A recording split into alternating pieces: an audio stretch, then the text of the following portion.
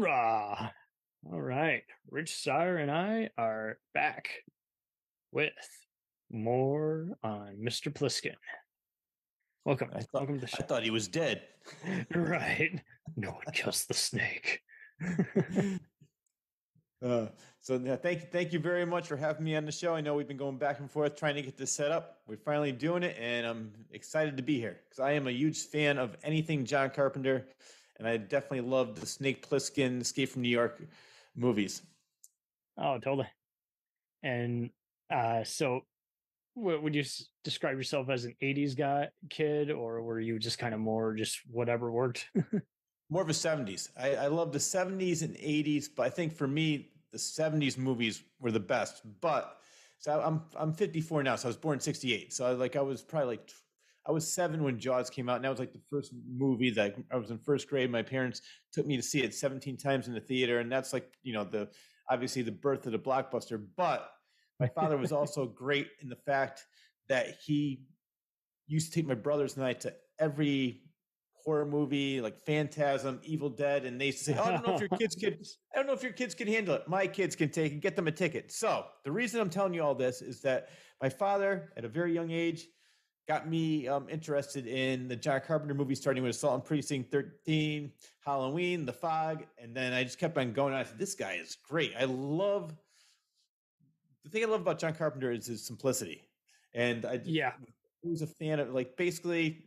For the me, do-it-yourself kind, and this was even coming up even a few years before, like you say, Don Coscarelli and Sam Raimi and even Joe Dante are also making it big, but they're all kind of, along with Cronenberg, kind of like one side of the same coin, really, if you really boil it down.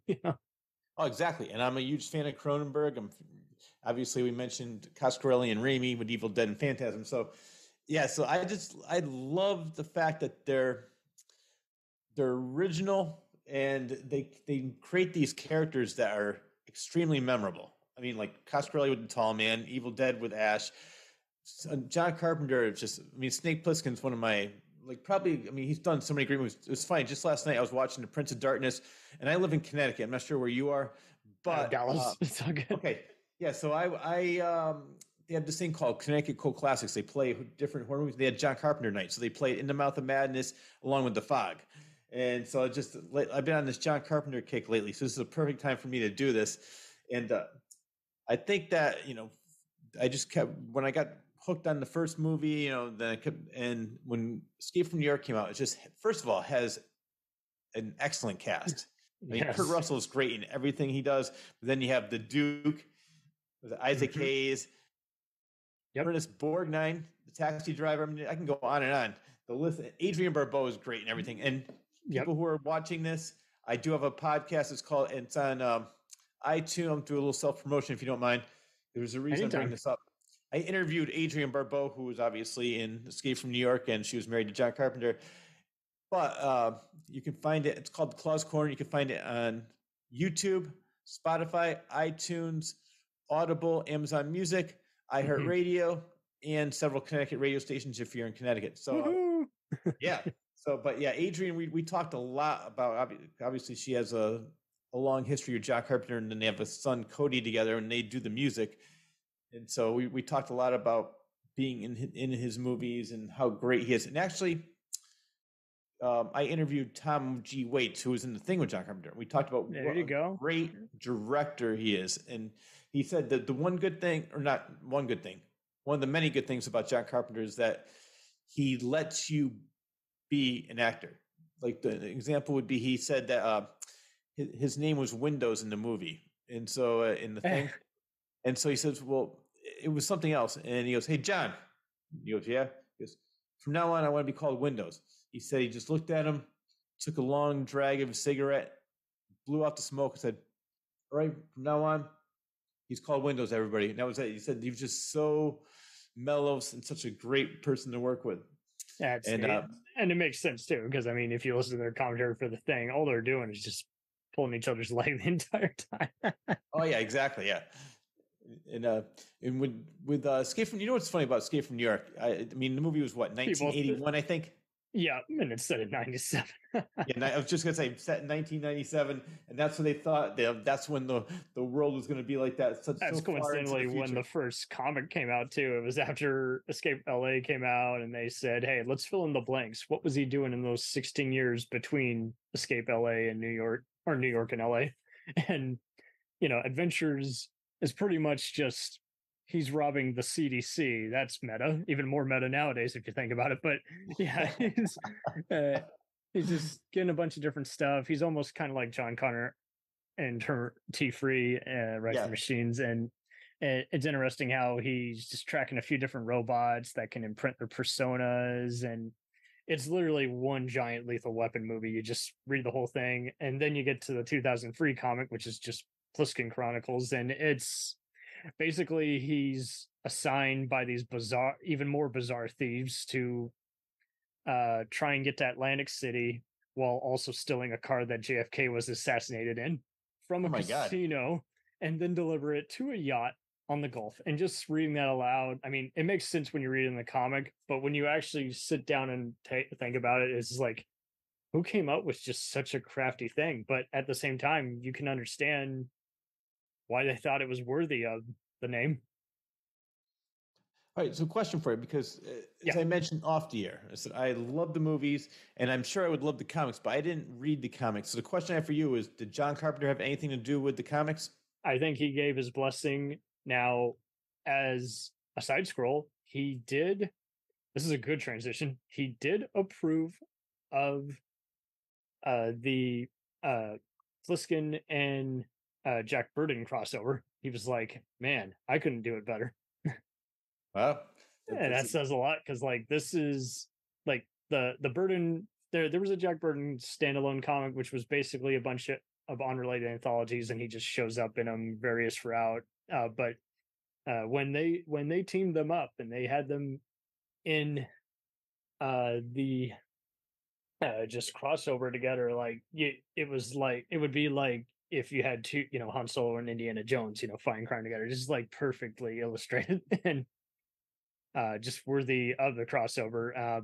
I will say I do feel like Burton's kind of underutilized at times because it's an ensemble movie, while Escape New York is kind of, he's the main guy leading the show, but everyone else also has some good lines. oh But yeah. yeah, like here, uh, with them constantly saying, "Hey, let's do a remake." No, let's do a reboot where we'll have an excuse to have The Rock and Russell come back, and I'm just like, I just hope that they don't touch this anymore. Just continue it in comic books. Like that's the place for it. Kind of like RoboCop. Just have fun. Exactly. I just wish. I mean, somebody made a great comment. Because they said, why can't anybody come up with new ideas? They always have to just and it's sad. I think Kevin Smith said this, and it's so true. They don't really care about the quality of the movies for the most part. All they do care about is getting people in the seats and make their money because the name recognition. Then they say, That's okay, all they care next about. movie. So and it's just it's sad. It's like I'd rather see a brand new concept, brand new characters, brand new story, and create something instead of just the same. Because I mean, to me, there's very rarely a reboot, remix, remake that is better than the original. Oh, The only exactly. the only reason I like some of these reboots is because it brings attention to people who never even realized there was an original. And they're like, oh wow, let me check out this one, and that's Oh, why I like. exactly. Yeah. So with if Escape from New York, please just leave it alone. You know what I'm impressed with? Because what year did Escape from LA come out? 96. All right, so they did the first one, 81. Second one came out in 96.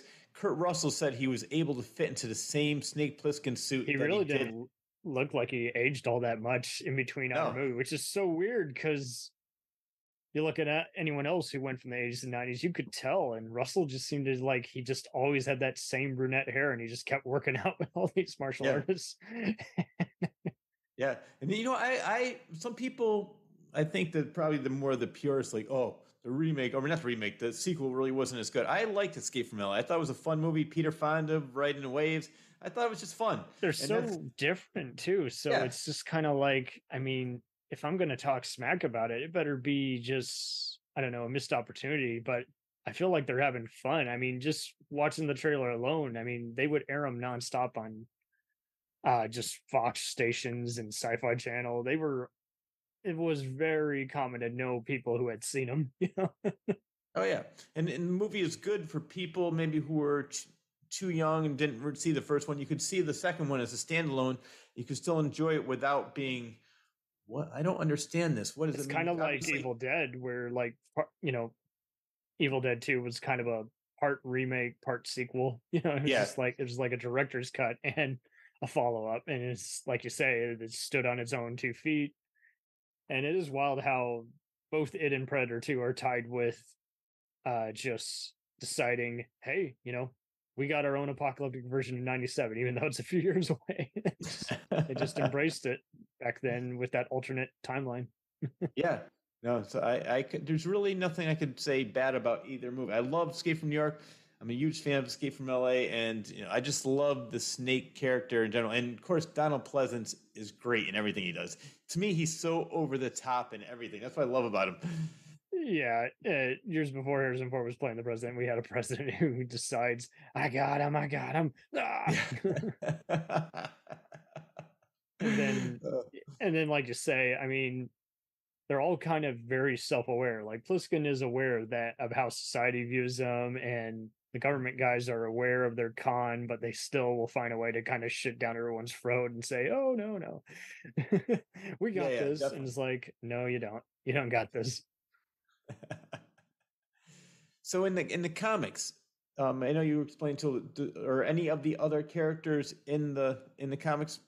Not particularly, but they do acknowledge the government, and I like that. Just build on the world, make use of the comic book stature. It's not just them fancily drawing Russell's approved, persona. Like they really go to town with it, like really making sure to just describe what's changed since then, fill in the blanks, as well as just again, much like the RoboCop comics, they were really good at replicating the style instead of just feeling like, hey, it's someone who's a casual fan but who doesn't really know the character. Yeah, exactly. So they're true to the story and they're true to the character, and they just I like that. I cannot. It's funny 'cause after we end this, I'm gonna go rewatch both movies and buy all the comics now. I'm really it's been I'm Absolutely. curious to see what they did with the comics, and I've always it's funny because I've seen them, I just never really bought them, and I just because I do love comics, but I just for some reason I just never really got into them. But I'm curious. The more we're talking about it, I want to Hmm. see what they do with it.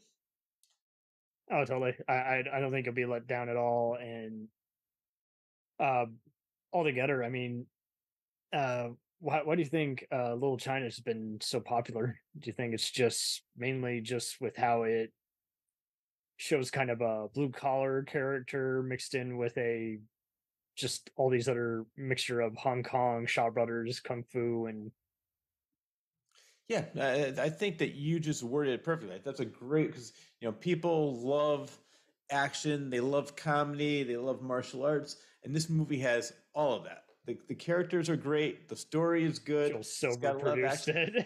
it. He's a big movie guy when he signs on to do something like Commando or Die Hard Oh yeah, no, or Tales definitely. from the Crypt. So yeah, When you have his name attached to it, and John Carpenter, Kurt Russell, it's such a great. And I was watching Prince of Darkness last night. I can't remember his name. Was it Alex Wong? I think Um, so. Yeah. Yeah, I think because I know he was in that movie too. It's another one I haven't seen in a long time, but I know it so well because I've seen it so many times. It's just that I know that he was. It's just I think that what keeps it still relevant still is that it's a genuinely good movie. And Hmm. it's not cheaply done. It's not cheesy. I mean, it might be cheesy in a fun way. Like, you know what I mean? It's just like John Carpenter. I love, like we mentioned with Escape from New York. I love his sense of humor. Like throughout the whole movie. Hey, I thought you were dead. They told me you were dead, Snake. It's just it keeps on. Like they always have these one. I don't know, it's just funny the way he throws these different things in. Like you mentioned from other characters had the classic lines, and I think just like They Live and other movies that he's done after Escape from New York, that fits right in with with everything that people like. Oh, totally. And uh, so let's answer this long question. So would he win in a fight against Solid Snake from the Metal Gear games, which are inspired by him? Wait, what was that last question? I'm sorry. What would Snake Plissken win a fight against Solid Snake from Metal Gear Solid? Ooh, that is a tough one. I'm gonna Because they're say both inspired, I know. I may be a little impartial with this, but I'm gonna go with Snake. I think Snake Plissken. Maybe the other guy. Maybe the other one's a little bit tougher, but Snake is more cunning, and Snake has to do whatever it needs to be done to win and survive. Mhm. Okay, cool. That would There you got it. that'd be my take on that. Well, what about you? What's your opinion? I think Snake could probably win a gunfight, but Pliskin would probably win a knife fight. Oh yeah, definitely. I agree with you. It'd be a toss up, but I'm gonna go with Snake. Mhm.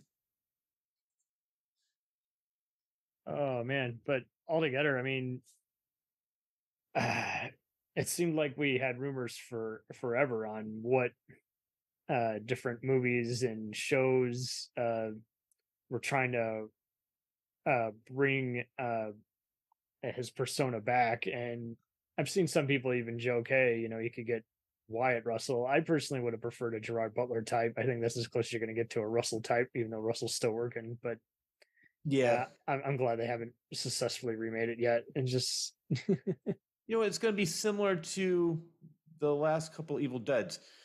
I enjoy them, but they're not Evil Deads to me. They're not really, it doesn't have the same, without Bruce Campbell. It's in to the me, it's same way just with not Evil Dead. Doesn't Star have, Trek, where I'm like, hey, there's a reason it's a mirror universe. It's not part of the main timeline, so it's not really all that relevant. But hey, exactly, yeah. So there at is, least I get these new shows because of that one's success. Same thing with Mission Impossible. People are going back and watching the OG TV show. yeah. Now they've seen the Tom Cruise movies that have amazing stunts, but again, if you don't like him as a person, you're probably not going to like those movies.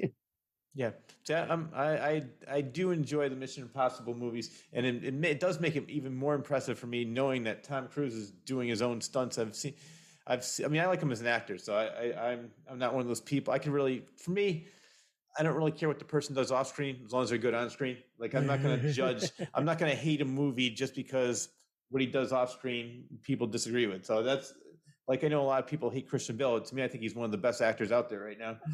Oh yeah, there's no way around it. I mean, he's a character off screen, but he's a great actor. So it's just like, yeah. I mean, I think everyone's had enough time to just separate him from, his Yeah, persona, but it wasn't easy because it was just kind of we were all kind of adjusting to various things where we were realizing, oh, so this is how this works. yeah. I mean, and like the big thing is with Tom Cruise is the jumping on the couch how many years ago with Katie Holmes. It's like Scientology, yeah. yeah, exactly. And so I mean I can really care less if he believes that some alien is waiting for him as long as as long as on the screen he's jumping off cliffs on his motorcycle, I'm happy. There you but go.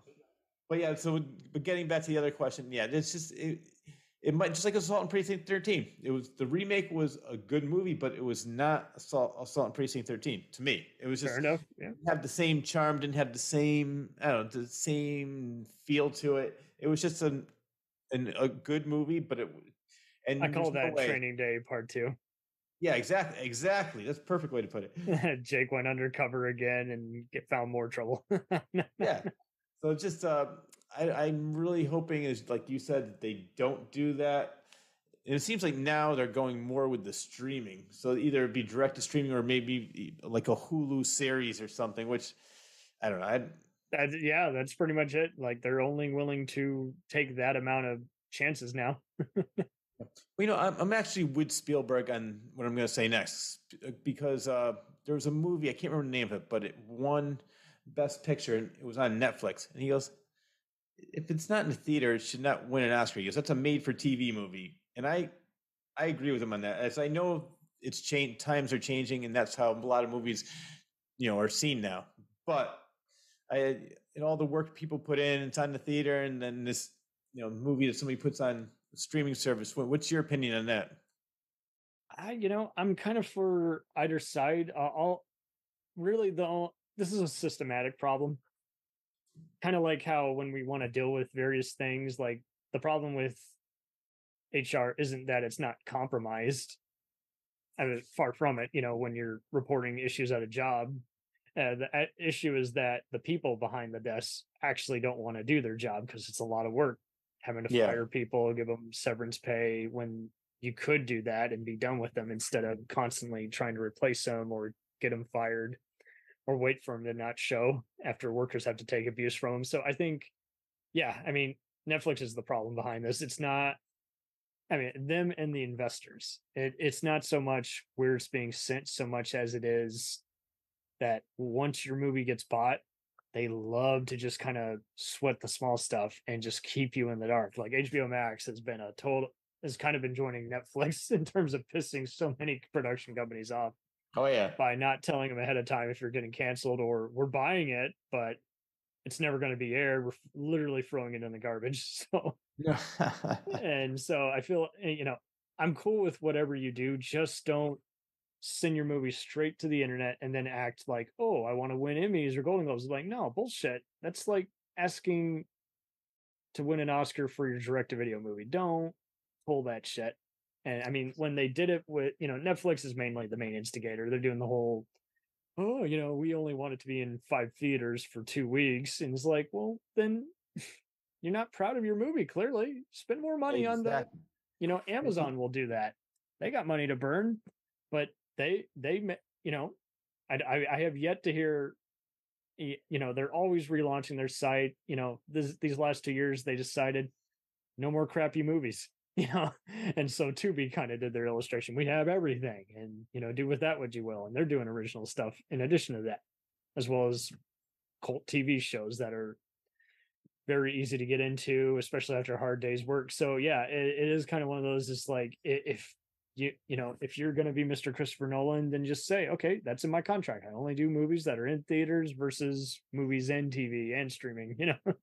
Yeah, which I don't mind the streaming, but like you said exactly what I was saying. It's like, well, don't expect to win an Oscar or an Emmy because that's completely different. Maybe you can win like best TV show or best streaming movie. They should have like another category because that's what let's go back to Tom Cruise, and I love going to the theater. No, I'm just kidding. Well, no. The reason I'm bringing this up is because Top Gun 2 is supposed to come out.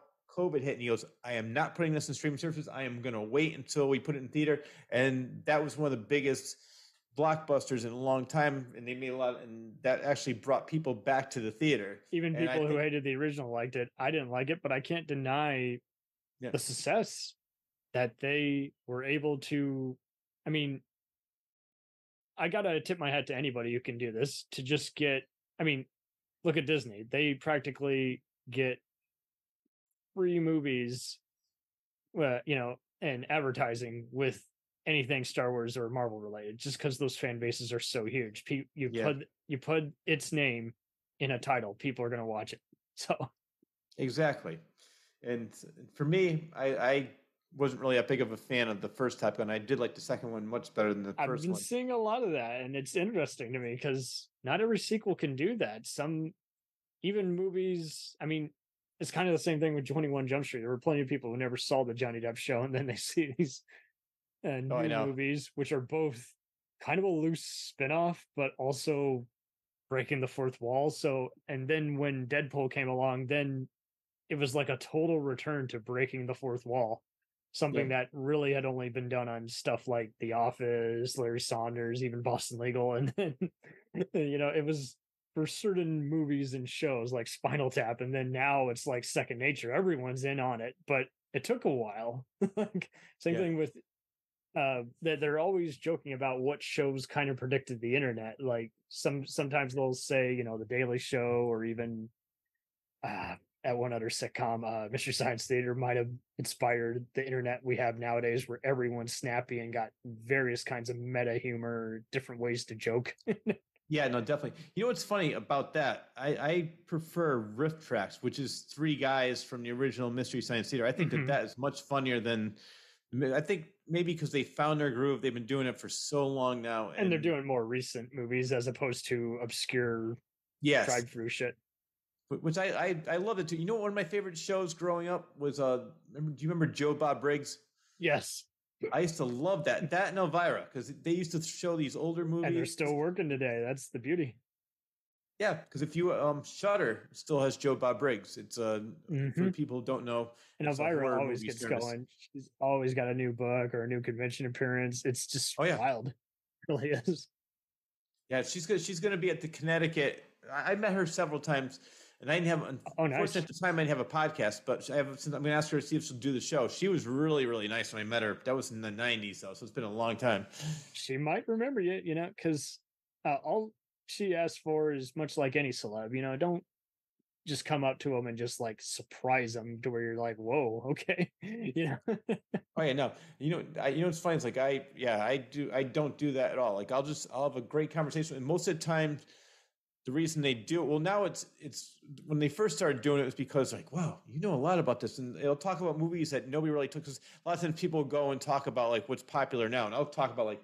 Remember in the 1975 movie you did? Really, I didn't even have this picture, but here, I wasn't even going to bring that. I think anybody knew about that. But now, since I've interviewed people like Dee Wallace, Adrienne Barbeau, Max Gale Hmm. from Barney Miller, and so on and so on, they'll say, "Oh, you interviewed that person? I'll do the show." So it's much easier now that I've had some guests. But when I remember, I used to be in radio in the '90s, and this one I met Woo, Elvira. She did a bumper for me. Like, "Hi, this is Elvira, Mistress of the Dark," and you're listening to Rich Sayre. She was really that's good. fucking awesome. That's Yeah, great.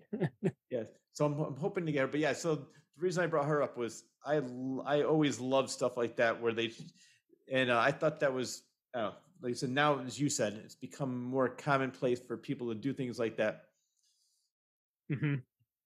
And but And it wasn't always that way, unfortunately, but it's cool that it's now second nature now. All of it is paid off just 2 decades later. yeah. So what let's go back to John Carpenter for a second. What's your favorite John Carpenter movie? Oh, man. I Yeah. will definitely say They Live. Yes. I met Jesse, not Jesse, oh my God, not Jesse Ventura. What is it? Roddy Piper. Roddy Piper. I'm jealous. Oh, he was such a great guy. They were like we talked for a lot, and his son was there. His son at the time was an MMA fight. Actually, you know where I met him was in Dallas, Texas. At the Oh, time, nice. I met a woman, and I was going to move to Texas, but we ended up breaking up, so I stayed in Connecticut. But I was in It's Texas. funny how the dominoes fall where they do. What was that? It's funny how the dominoes fall where they do. Oh yeah, exactly. I'm actually happy. I'm actually happy how that worked out. But Right. when I was down there with her, there was a convention and they had Rowdy there, and he talked for a long time, and that's when he was sick. Unfortunately, I didn't realize he was sick at the time. He had That's cancer. dedication, though. I mean, to be able Yeah, to entertain that many people while your days are numbered, though, that's something. yeah, and he didn't complain. He didn't say like, "Oh, I feel like." Sometimes you see people and they could just tell that Tom Savini, for they're instance. bored as death, and they have no interest in even talking to anybody, being there. Like Linda Hamilton was like that. It was like, I'm sorry. what are you even here for? Yeah, but he took the time to talk to everybody. Took the time to like take a pictures. I mean, because normally they charge for pictures. He goes, "Come on, we gotta get a picture." It was me, my girlfriend at the time, and her daughter. Let's get a family picture. Come on, I don't care about money. Let's just do it. He was like that. That's amazing. Yeah, so that's another one. I wish I had a podcast at that time. But yeah, no, I love They Live, and you know what's funny? In a different world. Are you a fan of South Park? Oh, totally. Yeah. All right, so I'm sure you know that they did They Live scene by scene, like frame by frame, with the crypt fight. I think I do. Oh, yeah, my God, that's right. Shit. Yep, they did. It's been a minute. Yeah. No, I know this was an old episode, but I remember like I was laughing sort of because like a lot of times people, that's what I love about South Park, because the adults are laughing for one reason, the kids are laughing for another reason. Oh, the kids are laughing at just all the naughty stuff jokes, while we're getting all the meta stuff. Is like, oh my God, they're just making fun of global warming. Oh yeah, no, definitely. But I love you could tell that. I'm not sure how old you are, but like I said, I mentioned before, I'm in 30s. Oh, 30s. All right. So you could tell Matt and Trey are about my age because all the references they make are things that I grew up watching too. And I could tell that they had very similar tastes as me. We'll return after these messages.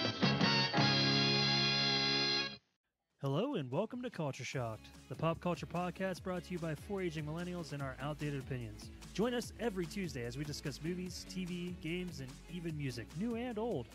Dude, what do you think you're doing? Are you seriously trying to record a promo without us right now?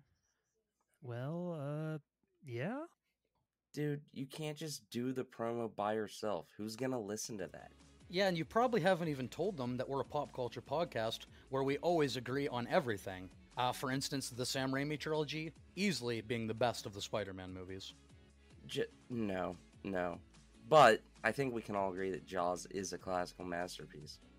Nope, don't like that. But we do all agree that the sequel trilogy of Star Wars is the best in the Skywalker saga, right, guys? That comment is so ridiculous. I don't even know where to begin. Anyways, that'll do it from all of us here at Culture Shock. Thanks for listening. Hey, it's Brent Pope, the host of Breakfast with Brent Pope. You've seen me on some of your favorite TV shows saying things like, "Give it up, Jimmy. You got to sink this putt to win." On Breakfast with Brent Pope, I sit down with guests from the entertainment world, and we do it all over breakfast. Or should I say Brentfast? Every week on Brentfast, you get inside Hollywood info and tips, great breakfast recs and booty debates. Most of all, you get the most delightful 30 minutes of your week. So dig in. It's Brentfast time. Listen at Brentfast.com, Apple Podcasts, or wherever fine podcasts are found. Do you ever find yourself thinking about who would win in a fight between Goku and Superman? Hi, I'm James Gavsey, and on the Who Would Win show, me and my co-host Ray ignore anything important happening in the outside world and debate fictional battles between characters from comics, movies, and video games. We got a new show every week, and almost always am I the winner. Yeah, not true, Ray. In the past, we've discussed such matches as Captain America versus Darth Vader, Solid Snake versus the Iron Giant, classic matchups like RoboCop versus Terminator, and even the Muppets versus Sesame Street. That one was crazy. So if you're a fan of geek culture and love a spirited debate, check out the Who Would Win show wherever you get your podcasts, or check us out at whowouldwinshow.com.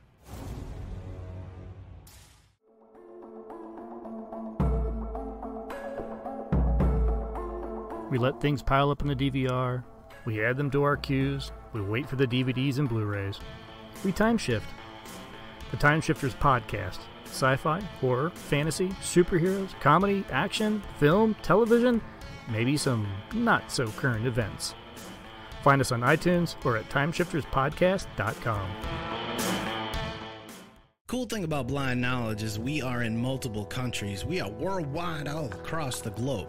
We are in the US, we are in the UK, we are in Canada, Germany, India, Japan. We're in Australia, y'all. BlindKnowledge.com. Now back to the feature presentation.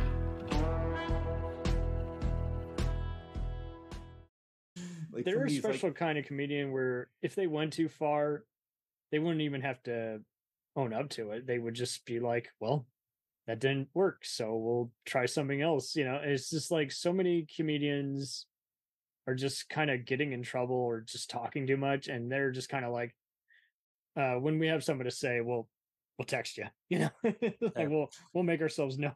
Well, you know what's funny? What I like about them is they mentioned, and I think there's a documentary. I'm not sure if this is the one where they mention it, but I read this somewhere. There's one on HBO Max where they talk. It's basically they do one episode in 1 week. They start with the idea, and the whole thing is done in 1 week. But they said that what they do is they'll say when they want to get away with something they don't even care about. Like, well, I can swear on this show, right? Yes. All right, so they'll say, I want to say shit 18 times. Like, well, you can't say shit 18 times, but I'll let you do the other thing you talked about. And that's basically what they were trying to get the censors to do. They were just saying, I want to do this. And then that's when Tim's like, well, let's make a bargain here. We can't let you do that, but we'll let you do this. So they said they did that all the time. And that's how they got away with so much shit on that show where no pun intended. Yeah, exactly. And there was actually an episode where, and you know what I love about it is because they make so many great, that's why so many great points. Norman Lear directed one of their 100th episode because he says, this is the best satire. And it's true because they make so many great points. One example was, this is back in, I want to say early 2000s. They were, which is even more relevant now, where everybody's offended by everything. But they had a show where they were doing a Christmas pageant, and they're like, well, we can't talk about baby Jesus. That's going to get the Jews angry. Then we can't talk about Hanukkah because that's going to get the Christians mad. So basically, they took everything out that got people offended. At the last thing, somebody in the audience goes, this is boring. Everybody walked out because there was nothing left to the play. It's just they make so many great points about how people are in the world. And I saw Book of Mormon twice. And anybody who's out there, that is probably, I mean, it won Best Tony for Best Play years ago. It definitely deserved it. The music is great. The story's hilarious. Yeah. I can't imagine not having it in our world. I mean, it was so funny. Oh, yeah. That's why the only people that really hate that show are people that never saw it, because if it makes it or people just, all they do is they hear like the little thing, it's the fat kid farting. It's like there's so much more to the show than that. Oh, totally. It's people are just absurd. Like they will just kind of let stuff annoy them, and it's like you're missing this, just so much of this. And I mean, half the time people would just kind of surrender if just anyone complained. They're just like, oh, well, we've gone too far. I'm sorry. It's like, no, don't be sorry. Yeah. Well, it's funny because I'm sure, I don't know if you remember this. There was an episode where they were making fun of a religion, the Muslim religion, and then it ended up being Santa Claus. Yes. So they were getting death threats, and they wanted to, do not take the show off here. We make fun of it. We make fun of the Christians. We make fun of the Jews. We make fun of the Jews. We're not gonna not make fun of somebody just because we get a couple death threats. And they stood by their ground, and I think they aired the episode once, and of course, like you mentioned before, like, oh, we have to take this off. We don't want to offend anybody. And it really wasn't even offensive. It ended up being Santa Claus. It was a joke, but I just love the fact that. And Isaac Hayes walked off the show, not for that episode, but for another reason, because they were making fun of religion, or I can't remember which episode it was, but in the beginning, because obviously he played chef, and but he was angry, and they're like, well, sorry, we're not going to change because somebody's offended, and I love that about them. They stood by their beliefs, and I think that's what people have to do. I mean, because you don't have to go out to offend somebody just to offend somebody, but if you're making art and you're doing it in a way that you want to do, people love freedom of speech until it's something they don't agree with. That's what I hate. Well, and people got to reiterate what is free speech versus just getting angry.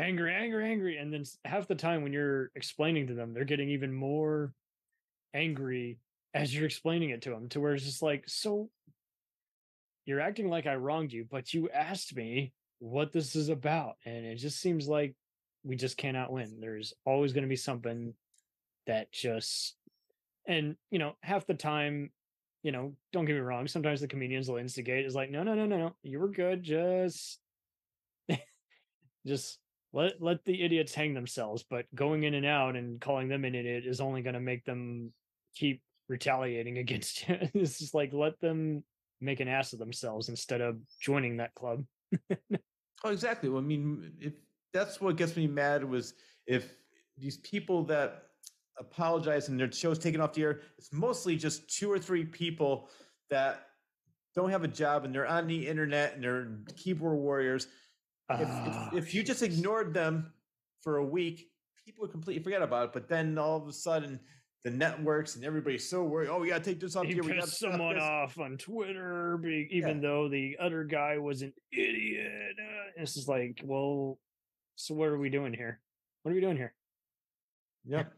It's sad how easily the networks. And it's funny because like one of my favorite creators of TV shows is Norman Lear, and if you watch his shows, like All in the Family, The Jeffersons, just those 2 shows alone. I mean, he did so many more, like One Day at a Time. Yeah. But anyway, so I'm going to stick with All in the Family and Jeffersons for a minute. I mean, the things that he does in those shows, if they ever did that now, he would have been canceled for life. But the show, he was basically showing ignorance and making fun of it. He wasn't promoting ignorance, and he was showing, like, on the George Jefferson side, that one, and then Archie Bunker. I mean, you've seen Boston Legal, right? What was that? Have you seen Boston Legal? Oh, I love that show. Same difference, it's just like they were. I mean, I think the reason that one's still popular is just kind of like The Office. You know, they keep going. Oh, we couldn't make it today. I'm like, but at least you were in on the joke. Like anyone who's a douche and wants to be just like Archie Bunker or Denny Crane, well, okay, so joke's on them. They didn't get the joke. But you know, there's so many other ways to go around this, and like you say, we can win. It's just a lot of people, like you say, choose to surrender or just not illustrate who's actually complaining and whether or not they actually get what's going on. No, exactly.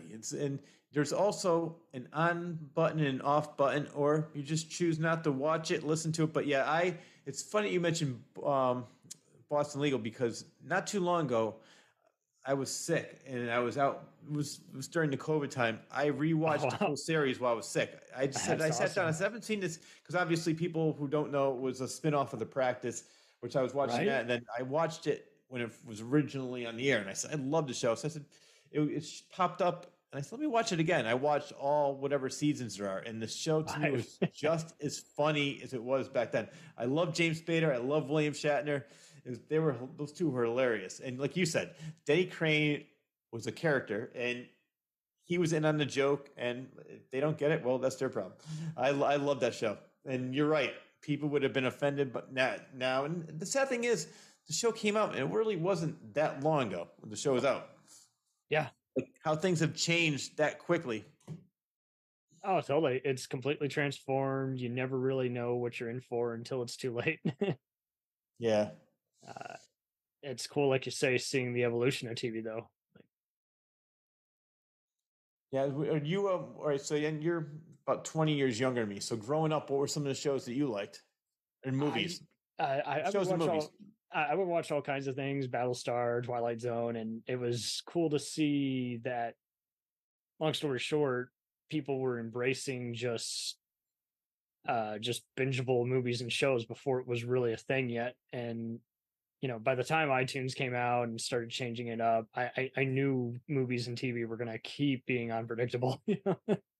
Yeah. Well, you know what's funny, because you mentioned Twilight Zone. That to me is probably like one of my all-time favorite shows of all time.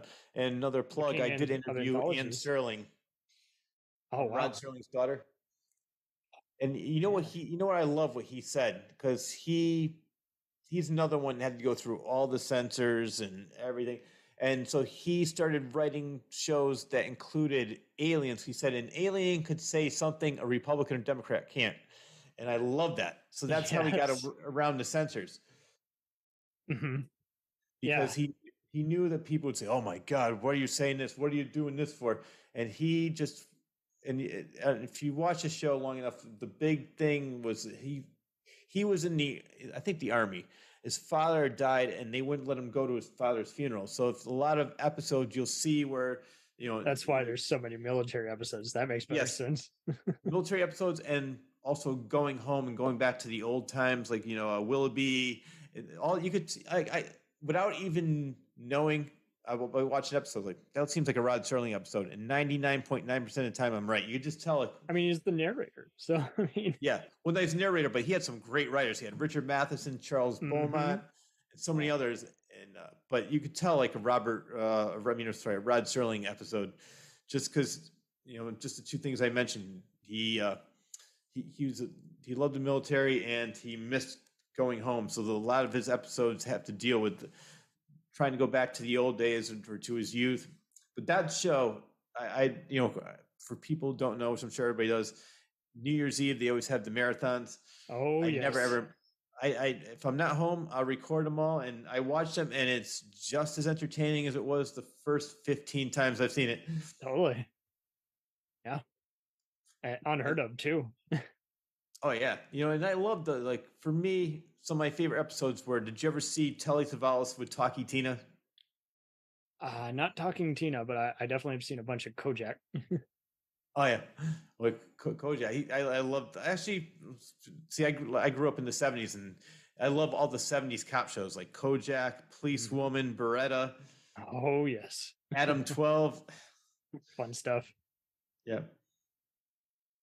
So you're more of a '90s movie person then, right? I mean, I've watched plenty of '80s shows too, and St. Elsewhere, Hill Street Blues, and all that. But I mainly am just like always blown away by how far we've come in storytelling and how everyone's getting a second chance now. You can still check out some of these various TV shows and movies. Oh yeah, because they're streaming. Fortunately, Highlander show I found out is actually really pretty well thought out for a fantasy show. Oh, so I never saw that one, but I have to check that out. No, anytime. I mean, obviously, I know, but that's what gets me so angry whenever I'll mention something and somebody says, "I don't know, I wasn't born then." It's like, well, I wasn't born during the Revolutionary War, but I know what happened. I wasn't born during the times of the Marx Brothers or W.C. Fields or so many other TV shows like. Very few are actually there, and even then, I mean, it's like everyone doesn't want to be constructive anymore. They just want to kind of just talk shit to each other. And I'm like, why? Why not, embrace the fandom together instead of pissing each other off? Yeah. Well, what I can't stand too is with people are so afraid to be original and different. And they should learn from examples. As I mentioned, 2 shows right there. Jefferson's and All in the Family, but also Seinfeld. They're completely nuts, and that show is so popular. Still, if people dare to be a little bit different, instead of just jumping on the bandwagon and being so generic like every other TV show, everybody's got the sarcastic kid, the father who's the loser. Very dumb, yeah. It's just every sitcom is the same. The problem is that, I mean, the way it is now, nobody really has to sit down and watch anything, and people I call it the ADD nation, where everybody wants it. Yes. Sound bites. And losing their patience before the next episode's out. I'm like, then why don't you just wait a month and binge it instead of just be a prick to everybody, acting like you wronged me, you made the worst movie of all time. I'm pretty sure no one was trying to make the worst movie of all time, buddy. Yeah. So what? I love character development. I love a story that takes a while to get going. Yeah. Because for an example would be somebody made this comment to me and I started laughing.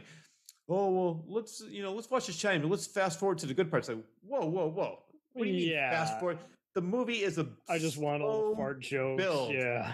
I love that movie. And, it's funny because I'm sure you know the story about Stephen King, how he hates that movie. And Stanley Kubrick actually had to put a gag order on him saying, if you badmouth my movie anymore, I'm going to sue you. But the reason for that was because that movie was so personal. He was Jack Torrance. Jack Torrance was basically a biography of him. He was an alcoholic. He was a writer. It's just he was not playing around. He was just like, hey, you got a problem with me? Take it outside. Yeah. But it's something like I didn't meet Stephen King. I saw him speak at an auditorium, and he has a great sense of humor about it. He was like, it was my second novel. It was really personal to me. It took years, though. It took a long time. But the funny thing is, he says, well, guess what? I can say whatever I want now. I outlived the bastard. He started laughing. He has a good sense of humor about it, and he said it took him a long time because that's why, which is funny because he directed a TV version, and they originally wanted the guy from Wings, not Steven Weber, but the other one, Tim Daly. Yes, Tim Daly. And Tim Daly said, "There's no way I'm gonna take over Jack Nicholson's role. Everybody's going to remember Jack Nicholson. They're just going to trash me." And then they asked Steven Weber, and he did it, which the movie to me was not good at all. But yeah, I love Mick Garris and everything. And he actually was on Dash from the Crypt podcast recently talking about it. He was confirming the Garrison East rumor. He's like, no, we did not try him out. Yes, we had him in mind. But it is just so funny, too, how thanks to all these new YouTube channels, podcasts, and even just more distinct material, we're now getting the ins and outs about what actually happened behind the scenes instead of just all these other unpleasant surprises and ever persisting rumors. Oh yeah, no, definitely. I think Mick Garris, he the one that did The Mist. No, that was Frank Darabont, but Mick Garris, he did. Oh, Darabont, yeah. Focus, Amazing Stories. Oh yeah, no, and I know Shining Rehash, Masters of Horror, Critters 2, and Nightmare Cinema, and even more Stephen King stuff like Riding the Bullet and Sleepwalkers. So yeah, he's pretty cool. I know. I definitely know who Mick Garris is. I just couldn't remember if he did The Mist. The reason I brought that up was because The Mist is another. Well, The Mist was a short story, and Frank Darabont, even Stephen King said, which I love the ending of the movie version. He goes, I never would have went that dark. And I just loved it. I remember when I came out, I was buying a ticket for the movie. Also, not even exaggerating when I say it, I see 3 or 4 people, what the fuck? I can't fucking believe it. I said, oh no, this is going to be good. And then at the end of the movie, I actually stood up and clapped. I said, this is great. This is reality. The ending was so great, so realistic. And it took such a dark twist. And I love movies like that. That's why for me, I want to get your opinion on this. What's your opinion on European movies or Italian movies? Oh, Jermaine, especially for going into just giallo and Argento type stuff. If you really, anyone who says we are not inspired, don't make us blush. There is no way even Brian De Palma or Scorsese or even Orson Welles weren't watching those back in the day. Oh yeah. Well, I love Well, the reason I brought that up is because they're not afraid to end on a realistic down note. Yeah. And I love, it's funny, just recently I was watching an Umberto Lanza movie, I think his name is, but then I love he's so underrated. Yeah. And the other one I loved Lucio Fulci. I actually met him and Dario Argento years ago. Man. I know. I wish I could. I know. Unfortunately, he could barely speak English and he was so old, so he really wasn't saying too much, but I'm glad I was actually, Isn't that so funny? How every other person was so intimidated by him, because it's and that's kind of dealt with kind of like how everyone would act like action movies are causing idiots to kill each other. They would always act like horror movies are just the Antichrist, kind of like metal, and it's just are we seriously doing this right now? I know.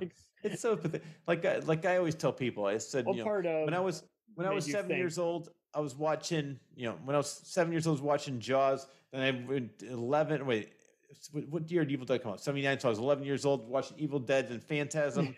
I grew up pretty well. I actually, you know what? I think it made me more normal because I was open. So jaded by 12 and 13, knowing this is not reality. Nothing scared me. Nothing. I was so jaded with these movies. I'm like, all right, it was just entertaining. I think that so many people are their parents are too strict and say, oh, you can't see this, you can't watch that. That makes them want to do it more, and it's just, I think it has the reverse effect. Yeah, but I can't stand when somebody is like, no, it had nothing to do with the movie. It's just the person was unstable or they're very weak. Yeah, or one studio that was a horse's ass, and we've seen our share of that, where it's even these studios will disown someone before then, to where it's oh my God, why were you guys allowed to keep your job after you ruined it for everybody else? Exactly. No one else should have to face their career because you went into the editing room because I just want more boobs. It's well, the movie's not going to make much sense, and it's going to get really old after the fact once your ego dies down. Yep, I know. I agree with that 1,000%. It's just underwhelming because what can you do? No, I think that everybody should just try to make the best movie. This is another thing that gets me mad about movies, and I want to say Kevin Smith, but there's other people that talked about it, where you put your blood, sweat, and tears years in the making, and then they have one audience. I forget what they call it, but the preview audience that says, "Well, we don't like this. Take this out. We change this." What? I just spent 3 years and you watched it for 1 hour and 42 minutes, and you're telling me that to change everything around? Think about it real fast, and if you don't tell them what it's about, then it's already a missed opportunity. It's just I don't know. It's going into an amusement park and not realizing, oh, this is all camping like a circus. La, da, da, da, da. And it's well, yeah, it's kind of the point. Yeah, no, exactly. And it's sad that, as we mentioned before, it's the way the world is for the most part.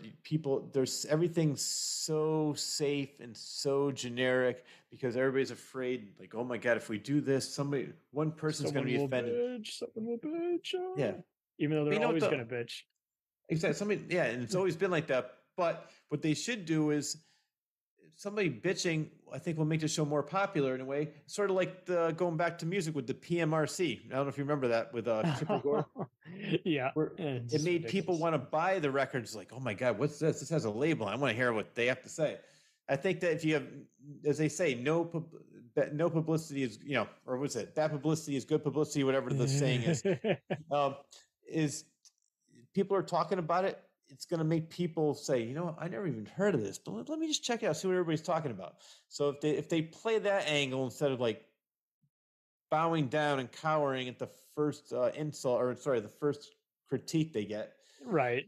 They could probably, people forget about what even the complaint was, and they'll say, wow, I actually like this. This is pretty good. I don't know what everybody's complaining about. Mm-hmm. And that's why, again, the whole conversation started with John Carpenter's. His movies, he just does what he likes, and I don't think he really cares if people like it or not. Oh, he's not even working anymore. He's just like, hey, I said what I said, and if you don't like it, who cares? What's funny is I can't remember when it was, but there was a point where he goes, I just don't even really like making movies anymore. I'm just making movies to make money. And I think that was towards the end. But now what he does, and I was talking about this with Adrienne Barbeau, and she says, I never thought this would be interesting, but I saw it in concert. John and his son Cody I don't know if they still do it anymore. It's a couple of years ago. They play because he wrote all the music for all his movies. They play the music. Mm-hmm. And on the back of they have a big screen to show the movie, clips from the movie as they're playing the music. I was just watching it on YouTube last night. I would love to have seen it live, but his music, just like his movies, so simplistic but so effective. Yes. Oh man, it's just unheard of too. Yeah, like who can forget? Obviously, the Halloween theme is so iconic. Yeah. Post Exorcist. Yeah. But even watching like Prince of Darkness last night, it's just like dun dun dun, like dun dun dun. It's so simple, but when you're watching it with the movie, it builds the suspense. You're like, my God, what's going to happen next? Yeah. So so I'm not sure exactly what he's doing now. I think he's just retired, but I know that he was doing that with his son for a little while. Mm-hmm.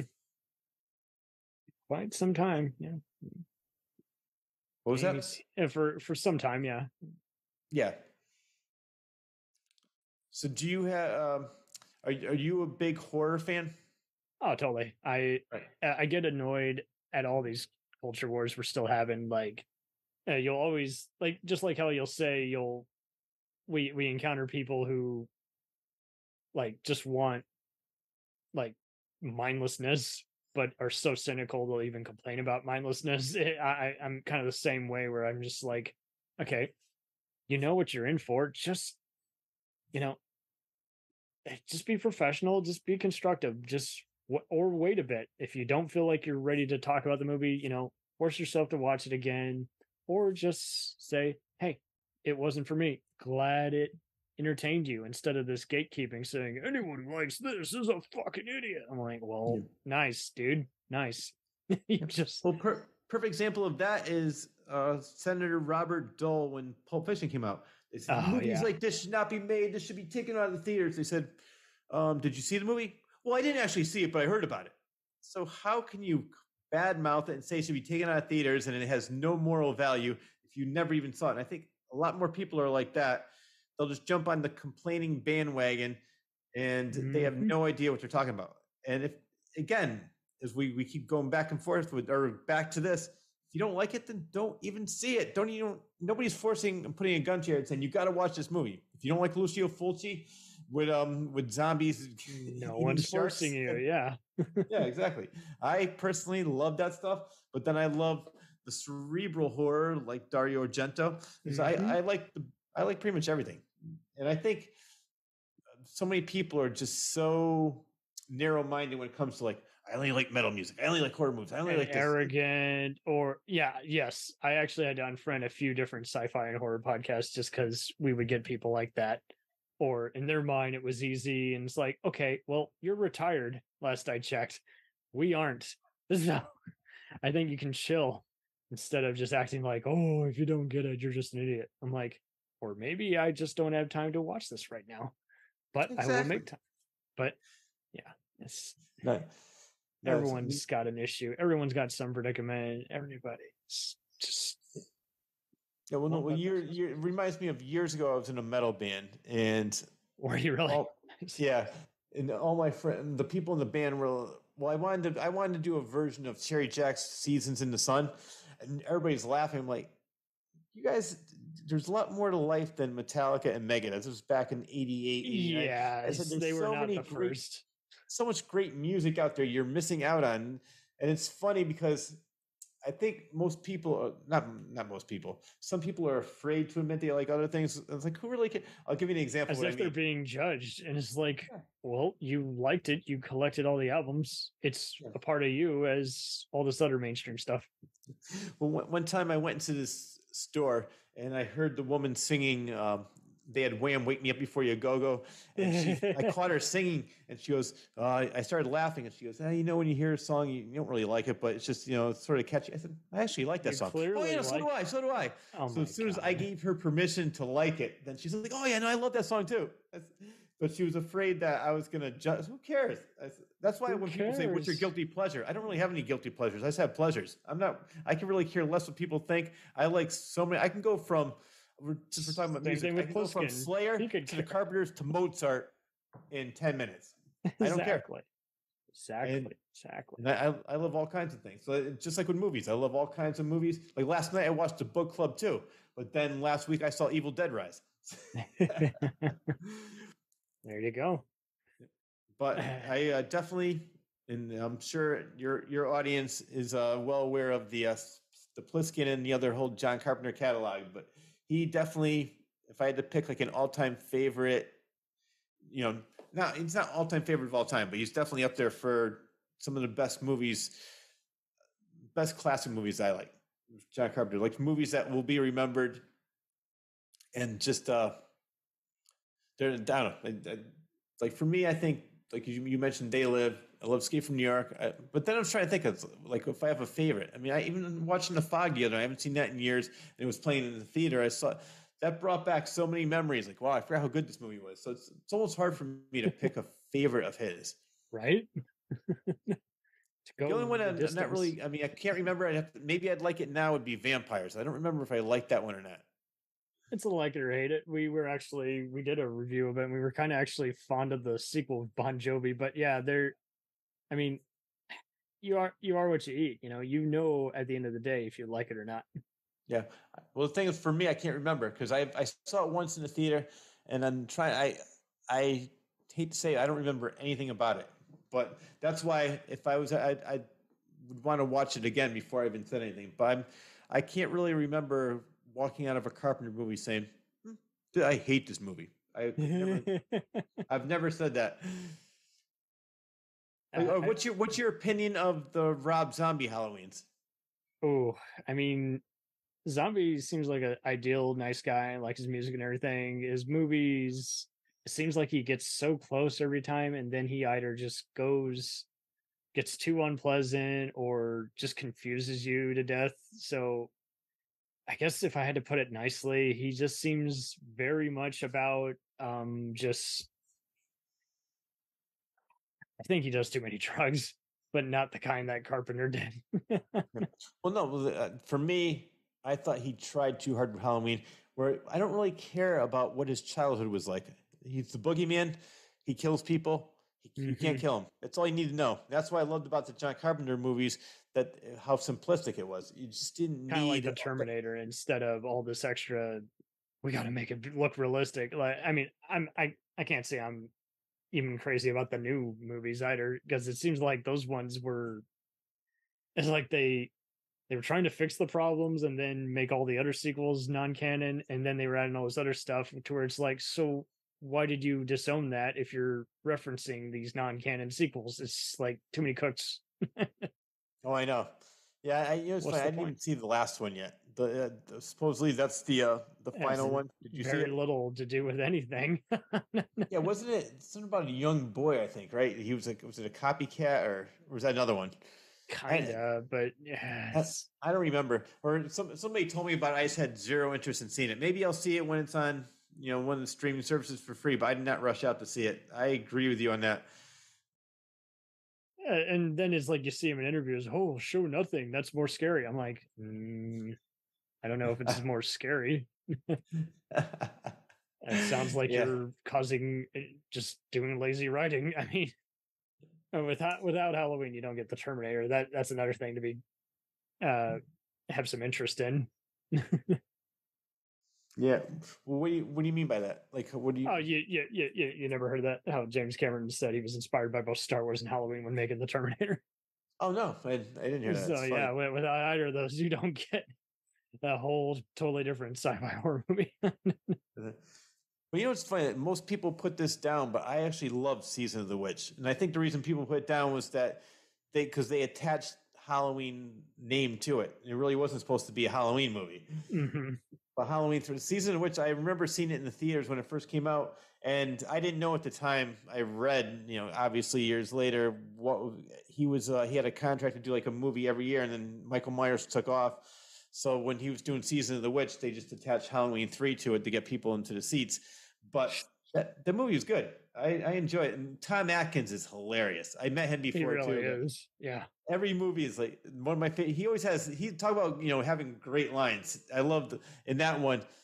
Hey, so where are you going to sleep? Where do you want me to sleep? He's always getting the woman, like even in The Fog, when I was watching, I was laughing because he picks up Jamie Lee Curtis as a hitchhiker. And next scene, they're in bed together. It's like, this guy gets all the ladies. Yeah, it's in his contract. It's funny, man. I loved his characters. And then, of course, he was in Escape from New York. Jack Carpenter used him a lot. Mm-hmm. Yeah, I mean, it makes sense why he's in Maniac Cop. He's everywhere. Oh, yeah. And that's another. I love the Maniac Cop movies. You feel like they're in the same universe as Evil Dead in a way. Yeah. And Bruce Campbell, I forgot which one he is, but I think he is in one of the Maniac Cops. Yeah, he's in the first two, and yeah. Okay. He's not close to it, and all you can say is, "Hell, Bruce, but you make bad movies worth watching." You're gonna love this. The year was 1990, and they were promoting. I was at the Fangoria convention in New York, and they were promoting the Army of Darkness, which came out in 91. Oh, sweet. So my friends and I were just hanging out in the hotel where they had the convention, and it was around 2:00 in the morning, and the elevator opens up, and out walks Linnea Quigley, Bruce Campbell, and Gunnar Hansen. And we're like, we're just joking around. I'm like, hey, Bruce, are there any cool parties? Yeah, man, just there's one on the 8th floor, so I can go. Yeah, just tell them you know me. So my friends and I went up there. There's nothing on that floor but janitor closets. So the next, I gotta send this picture to you. After I tell you a story, I'll send the pictures to you. The next day I saw him. I say, Bruce, yeah, thanks about the party. So he had his wife or his girlfriend with him. He goes, honey, this is the asshole I was talking about last night. So I have a picture where I'm choking him, and then I have an Evil Dead shirt, and it says, Rich, see you at the party. Love, Ash. The guy was hilarious. He is just like he is in the movies. Oh, he is a total, just he will prank you if you're not careful. Oh yeah, and he definitely is so appreciative of his fans, and he's a great guy. I'm mad that I interviewed one of the ladies from Evil Dead, and unfortunately the person who was running my podcast lost that interview, and it's lost for good. And I know, I'm so mad about that. I had that, and I had Deputy Hendricks from Jaws. Yeah, that's another one that got lost. But yeah, Bruce I've met several times. Now it's almost impossible to get near him because he's so popular. When you go there, it's like he's nowhere. The line will be 3 blocks long. But I luckily had a chance to see him when he was popular, but he wasn't that big. Like I saw him when Evil Dead 2 was released, but Army of Darkness wasn't yet out yet. Nice. But he was warming up for it. He was probably getting all the... I mean, you can't blame him for being a smart ass because it's like he walked into the most accidental career. So he was kind of like, yeah, this is all happening. I wish I was making this shit up. Well, you know what I love? Sam Raimi says biggest influence, and if you watch Army of Darkness, you could see it. His biggest influence are the Three Stooges. And absolutely. Yeah. I love his thing. That's why I got mad with, because Tobey Maguire Spider-Man, I like that one the best because I had that Sam Raimi sense of humor in there, and people are like, oh, this is stupid. I said, you just don't get it. I said, this is classic Raimi. And the people who didn't know who he was didn't get it. And I'm noticing that a lot. Is like, the character, but not the filmmaker. Is like, okay, aren't you the same guys who give people shit if they don't know who Scorsese or Spielberg is? It's just amazing how it kind of comes in waves. Yeah. But that's just, unfortunately, people know like what Spielberg does for the most part. People know what Scorsese does, but like that Sam Raimi wasn't mainstream in the very beginning. Sort of like Peter Jackson. I love the old Dead Alive movies, Bad Taste. I love the old horror movies. And that's why I love the fact that Sam Raimi actually went back to horror with Drag Me to Hell. Like he went back to even Doctor Strange too. I was just like, see, this is why I like this most, because this is the only one willing to take a chance. Yep, I do. I love that. I love that about him because when I realized what a great director he is with Simple Plan. Oh man! When I saw that movie, I said, "Oh my god!" This to me, that's like, I mean, I love all the Evil Dead movies. I love all the other movies he did, but Simple Plan was just so good. Oh yeah, it's a rarity too. Like you very rarely see that kind of well thought out kind of psychological heist film nowadays. Yeah, where everybody realizes, in a neo-Western way, hey, we're about to literally end our life. And it showed like how money could just tear people apart. I mean, brother killing brother. I mean no glamorization. Spoilers. Yeah, very easy to modify for TV. It was on quite a lot. I knew so many people who had seen the book as well as it was kind of like LA Confidential. Even if you hadn't read the book, like if you saw the movie, you pretty much got the basic meat and potatoes of the story and the nuance and the themes. But yeah. Well, the book, the brother was actually colder. Like, Bill Paxton had more empathy in the movie. In the book, he was just cold blooded. I read that book. I love that book. Yeah, I mean, it would have been better had they had Campbell or even some of these other guys in there. Maybe Kurt Russell could have been the main role. But yeah, I mean, Paxton was good casting. That's definitely one of his essential roles. Yeah. Well, that's what I love about Sam Raimi is that he's another one that he just appreciates. He knows where he came from. I mean, he and Bruce were friends since they were teenagers. Ted Raimi, Sam Raimi, and he has it could be a cameo, but he's in pretty much every movie except that's probably the only one I thought I could think of that he wasn't in at all. But even Doctor Strange, he's at the very end, or he's in the middle, but he's at the very end where his hands going crazy. Yeah. It's just so I love the fact that he will put him in some Spider-Man's. He was a ref, and he was a bodyguard. I'm okay with him being picky because it's like when you've had so many people offer you all these movies, and you're like, and what do I get out of it? Oh, it's just crap. Okay, no thanks. He has the right to be picky at this point because, he doesn't want to risk the gamble of becoming the next Shatner, where, you're in a bunch of movies and then you're in a bunch of shit and then you're in a bunch of good movies. Now you're in bad movies again after the career resurrection. I think he doesn't want to have all these constant just second guessing. He's just like, I'm only going to work with someone who just everybody's just cool with, I'm cool with, and I don't have to second guess myself. Yeah, no, exactly. And for the most part, the only movie I've not seen of his was I think it was called For the Love of the Game with Kevin Costner. Yeah. And I don't know if you know the story about that, but he said Kevin Costner basically took over the whole movie, and Sam Raimi said this will be the only time and the last time I ever let that happen. I'm never gonna let somebody take the movie over. And he learned his lesson from that. So, but that's the only Sam Raimi movie I've never seen of his. But it's very less of a Raimi movie. You get his moments here and there, but like you say, it was kind of just unfortunately, that's how it is with some stars. The minute they're involved, they want to run every gamble, and it's like, well, this isn't exactly your show to run, but I guess we got to surrender if you're going to be a dick. Yep. Well, I think the most popular story would be Cop Out with Kevin Hart, not Kevin Hart, with Bruce Willis, Morgan and Bruce Tracy Willis. Morgan's, yeah. And I did stand up comedy for a while, and I met a comic that I worked with that he was in that movie. Like it's either a cameo or background, whatever he was. He was in the movie, but they used to call Kevin Smith the assistant director because they said Bruce Campbell and not Bruce Campbell, Bruce Willis. Well, I've heard. Well, let's go back. Kevin Smith has these. He goes to colleges and people ask him questions and he'll answer the questions. I don't know if you ever seen these. They're on YouTube, but he comes out with DVDs of it. Did you follow Bruce's recent retirement? Apparently, he keeps crying. Yeah. Well, no, I feel bad. And Kevin Smith feels bad now, but like at the time, there was one special that was 3 hours long. It was only one question. They said, "What was it like working with Bruce Willis?" And that was it. That was the one question. It lasted 3 hours. But yeah, he said that. But even Sylvester Stallone fired him from The Expendables because he just didn't want to. He was just being difficult. So I feel bad for what he's going through now. That's completely different from what he did back in the 80s and 90s, and 2000s. But yeah, it's just the reason I'm bringing that up was it's very similar to what Kevin Costner did with Sam Raimi, because he would say, Kevin Smith would say, "Well, I want you to do this." He goes, "Listen, how long have I been doing it? How long have you been doing it? I'm doing it the way I want to do it." And he just would go on and on like that. And it's just, I don't know, it's tough because you're the director. People are looking to you to find out what's going on. And then if you take it over, everyone will start bullying you. So yeah. Exactly. Yeah.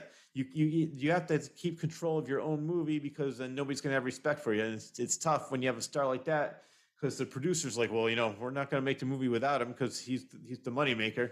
Right. Just suck it up, even though it's kind of hard to when they're refusing to do everything. When you got to film it with their stand-in, oh man. Yeah, good luck making the editor work with this. And you know what? When I interviewed Windows from The Thing, Tom G. Waits, he said that Kurt Russell had to be the nicest actor he ever worked with. So we talked about The Thing for a little while. He said, like, Kurt Russell was so professional. He was so funny. He was so helpful to everybody on the set. Just made everybody feel comfortable. And that's unheard of nowadays. Yeah, exactly. I mean, like, because Kurt Russell's been around from the Disney days as a teenager, probably before that, as a little kid. So he's been doing this for a long time, and he could have the biggest ego in the world, but he doesn't have to. And he makes great movies, and he doesn't have to be an asshole about it. Right? Unheard of nowadays. I know, unfortunately.